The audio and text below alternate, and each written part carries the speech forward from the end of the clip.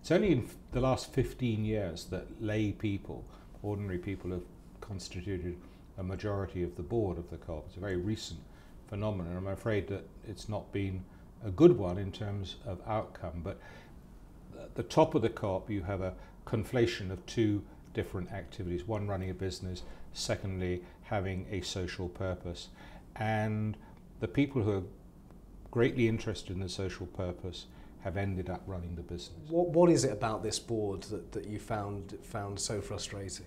Incompetence. All of them? In aggregate, particularly the regionally elected directors. Group. They have lost in 5 years half the surplus that the cooperative group accumulated over 150 years, and yet not a single director has voluntarily resigned from the board or even volunteered to give up some of their fees. There's a complete denial of responsibilities. To be elected to the board, you had to be seen to be a good cooperator. It's a bit like a trade union movement. You work your way up through area committees and regional boards. You were a good person. You espoused good intentions.